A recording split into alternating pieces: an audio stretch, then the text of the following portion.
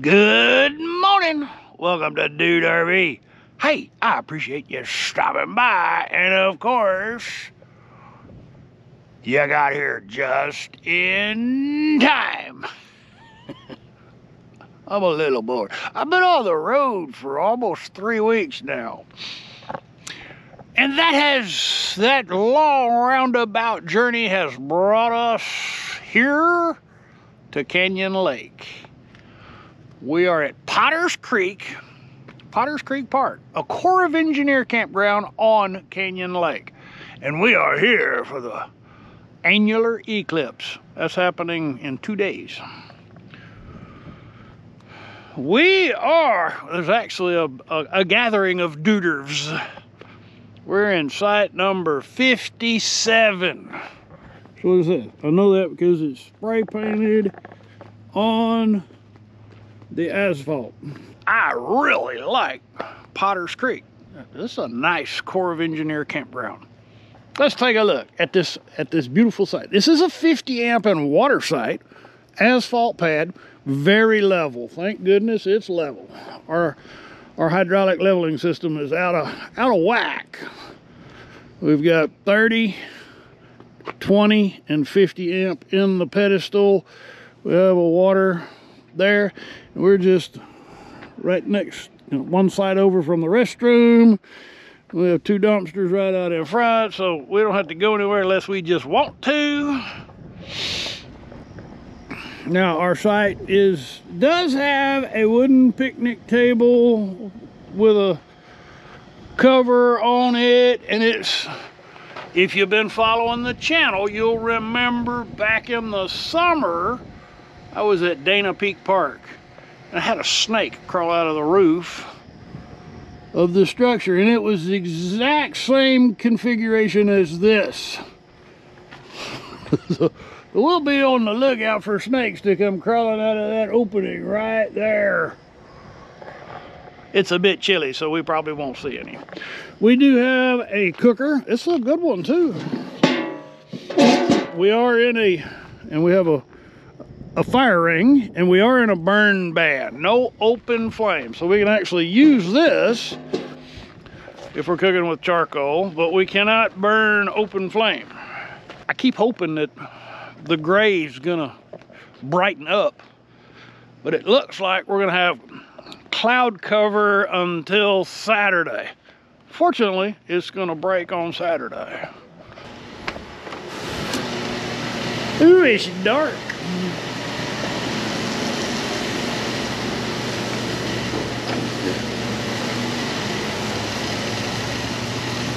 You might want to bring your own shower head.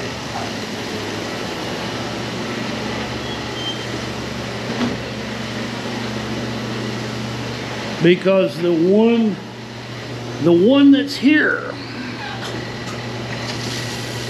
it's all right. I even soaked it in CLR. Hold on, it's too dark in here. I even soaked that shower head in CLR before I tried to shower last night. It didn't help. Bring a shower head. All right, let me gear up and we'll go see some stuff.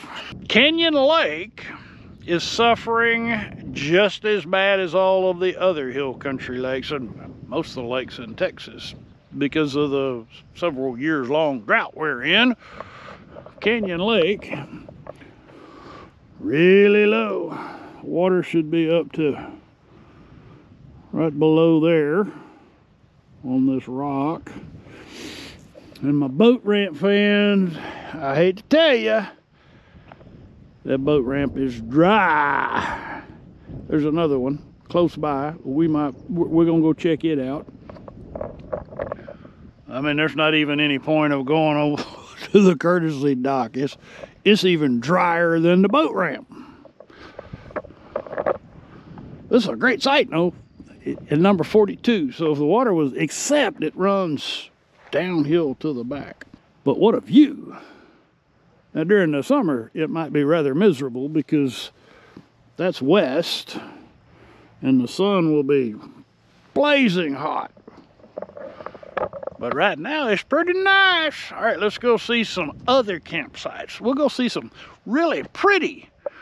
Let's go see some stuff. If you're gonna be here during the summer when it's hot, you're gonna want some shade. Well, up here on top of the hill, there are some sites that are just awesome with the oak trees covering them like that one. Oh man, I'm in site number 16. That's actually number 9. Number 9. Number 9. And there's a couple more that are just really awesome. You'll have to catch the virtual tours. That way you'll know the best site for you. All right, let's go see some more stuff. There is one thing for certain. There are a lot of white-tailed deer. And we got a cluster of them up here on the right.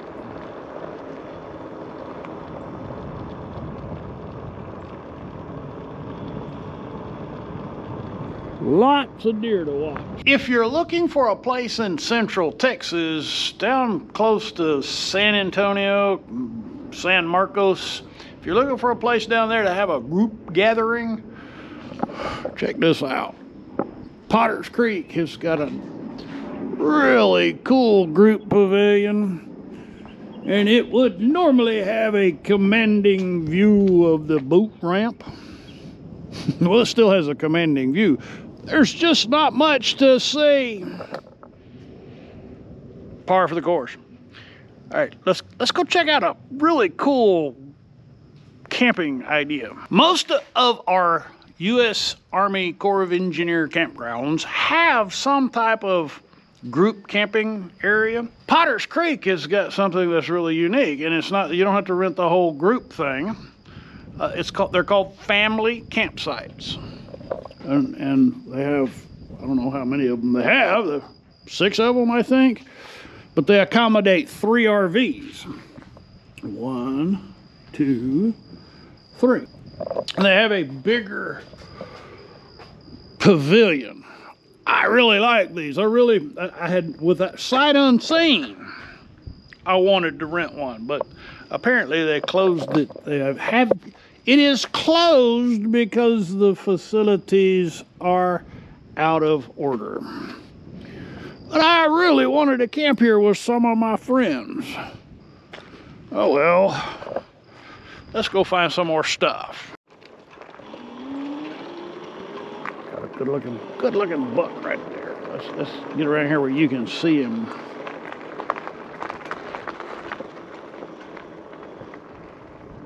He's not legal. He's close though.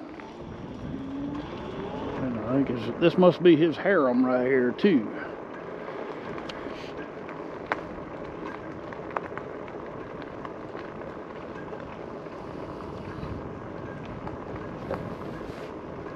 That's cool. So I had someone ask me a question just a little while ago, asking me, why is it that most of the RVs are over there instead of over here? And that's a really great question, because over there there's not a whole lot of trees, but over here there's a whole lot of trees. And I really didn't have an answer for him at the time, but I have an answer now, and that's because I have not been here and I have not created a video, so people don't know where to camp unless they've been here before. So there's your answer, and I'm fixing that problem right now. This is site number 70. That appears to be a really flat site. Lots of trees to give you shade during the summer. A pretty epic view, except your patio is facing the wrong way. And I'm pretty sure that's a 50-inch pedestal. Fair enough. Now you know, when you are looking for a site at Potter's Creek, they've got some really nice treed campsites over here, but you just have to be aware that some of them are pretty steep getting up. All right, let's go do a shower check. Showers are all pretty much the same. There's somebody in there, so You won't see it. If the weather's not too bad, or even if it's hot or cold or raining, you might be interested in sleeping in a screen shelter if you're coming out to Potter's Creek. Now, these actually have sinks in them. Not sure if you can see that from there. Let's go around to the other side. And some of them, maybe all of them, have tarps already installed. Yeah, there's your sink right there. And they've already got the tarps installed, so you don't have to bring any plastic or clamps or anything like that. The only downside is you're not right next. You can't pull right up next to it. You got to walk in. Bring a wagon. So is your idea of fun sitting on some pea gravel, collecting cuckleburrs, watching the wind blow? Yeah, mine, not me neither. But that's what you get to do here. This is the beach. Lots of cuckleburrs growing there. If you want to do some tent camping, they have a loop just for you.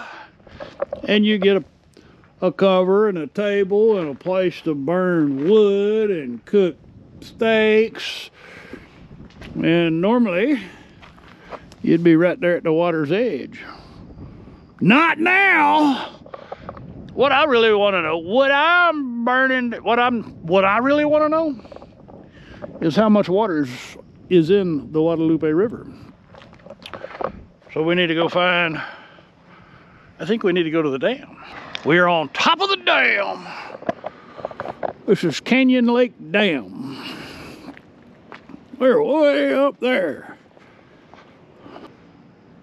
There's more water in this one than the last lake we visited in San Angelo, Texas. Still haven't answered the question though. How much water? But good news, good news. We're gonna find out, because there's a place where we can go and check that out.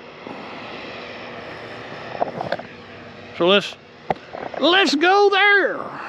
Let's go see some Guadalupe River stuff. Blanco River Authority in cooperation with New Braunfels Utility. All right, no glass, foam, polystyrene prohibited. All right. We're going down there and see how much water's in the river. This is actually ADA accessible from somewhere up there.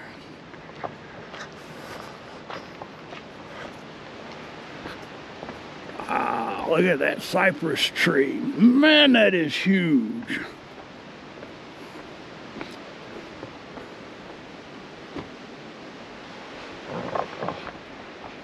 The Guadalupe River has some giant cypress trees. Now that is a cool cypress tree right there.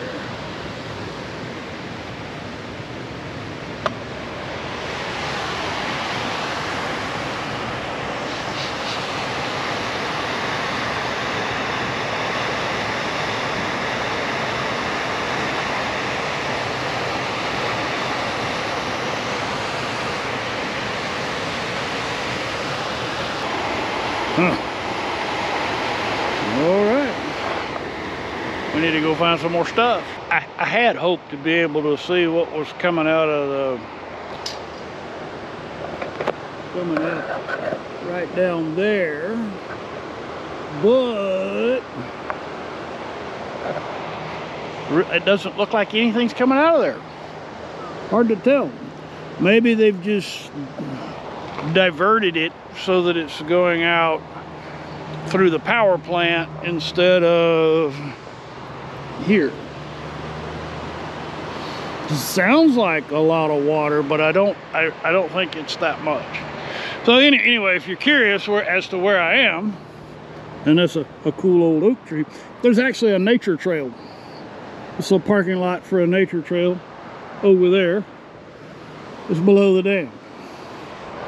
So now you know. Wow, that's cool. So, a society of nobles sponsored the immigration of 7,380 Germans to Texas from 1844 to 1847. They founded New Braunfels 1845, and then moving west, 46, Fredericksburg. Their Comanche Indian Treaty opened 3,800,000 acres between the Llano and the Colorado rivers to peaceful settlement.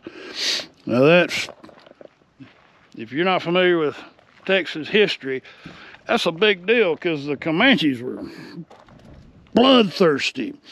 So Canyon Dam looks like it was finished, the construction was finished in 1966. That means Canyon Lake is as old as I am, or I'm as old as the lake, whichever one it is. I went for a drive. It actually took me 30 minutes. And I'm at Cranes Mill Park on the other side of the lake. And their campsites look a little more finished than ours do. Let's go take a look at the facilities. See if they're any better. There it is, same thing. Exactly the same. Cranes Mill Park.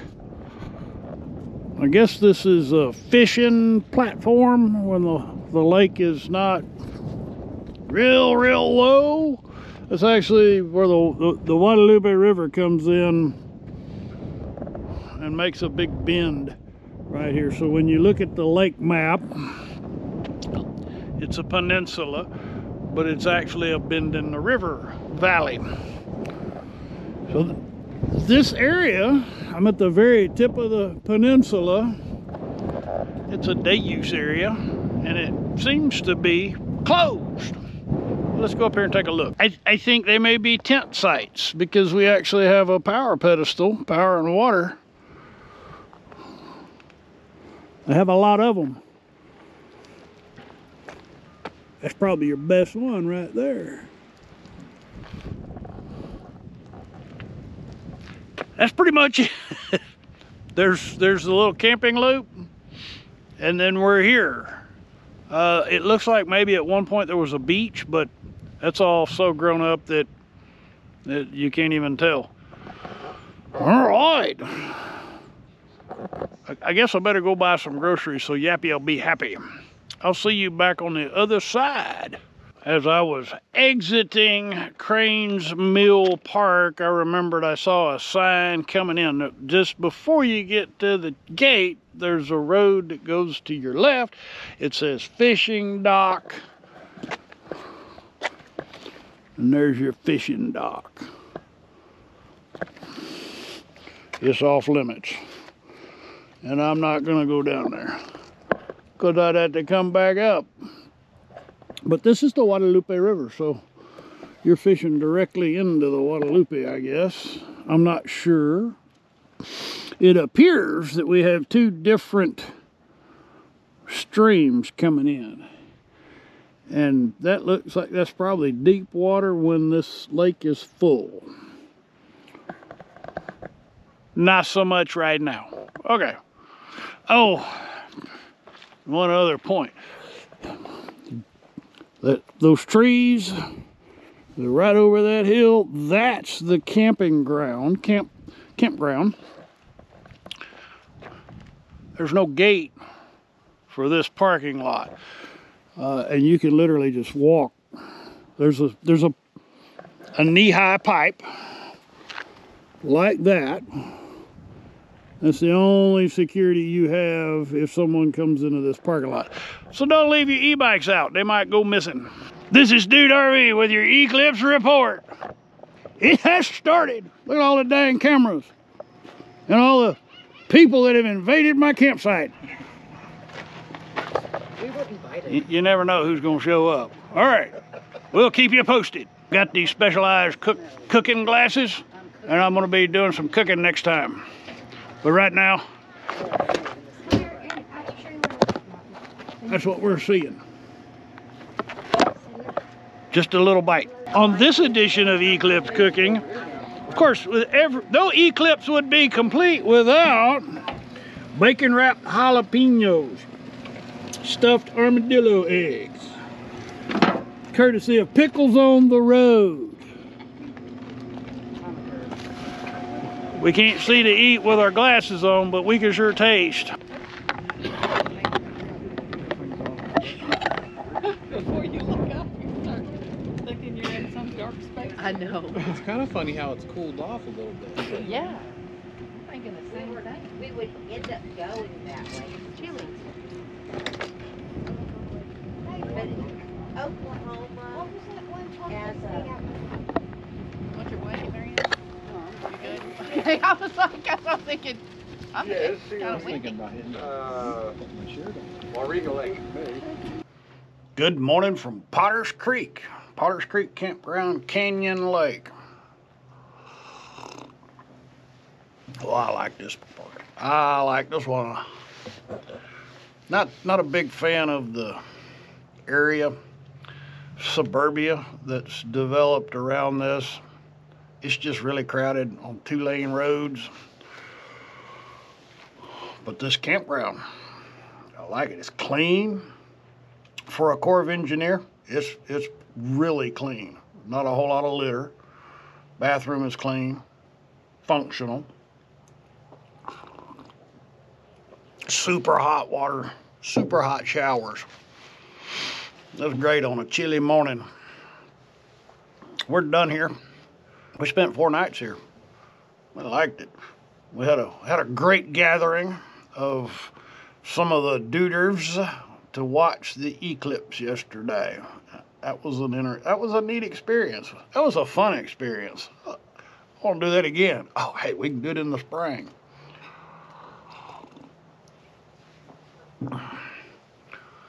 One of the highlights of Potter's Creek Campground, just the sheer number of white-tailed deer. Every evening we watch a dozen or so deer start up there and travel right here along the edge of this rough going down to the lake. And that was a really neat experience. Now it is sad, it's a sad situation where the lake is really, really low and you gotta go a long way down there to get to the water. And there's only one boat ramp that I could find available to launch a boat on the whole lake. But that's only a minor thing. This campground, this is a good one. It is definitely more of a destination than a waypoint, mostly because the 2-lane highway out there is just so overwhelmingly busy. And going to the grocery store is an interesting experience here. The closest big store, HEB, it's almost an hour drive from here. There's a little grocery store, a Brookshire's Brothers, about 5 miles up the road. They have a pretty good selection. But yeah, destination versus waypoint, mostly because of the traffic. But it's quiet. I like it a lot. I like Potter's Creek much better than Crane's Mill. Crane's Mill was just, getting there was just, I wouldn't want to take Trudy over to Crane's Mill. But other than that, yeah, it'd be all right. We're done here. We're going to head east towards Houston. We're going to go to Lake Fayetteville for a couple of nights. So join us next week as we explore Lake Fayetteville. That is a Lower Colorado River Authority site. Campground. So we're going to pack it up, drive east. If you found some value in this video, please click on that thumbs up, heart it, whatever, blast it out across your social media. If you've not already, I'd be most honored if you'd consider clicking on the subscribe button. Getting really close to 20,000. For those of you who have been following along, man, that's why we get to see places like this. Thank you for that. And for my patrons, we're most grateful for your generosity. That keeps the channel going, keeps the camera equipment functional, and all that fun stuff. Thank you so much. You guys rock. All right, y'all come back now. You hear?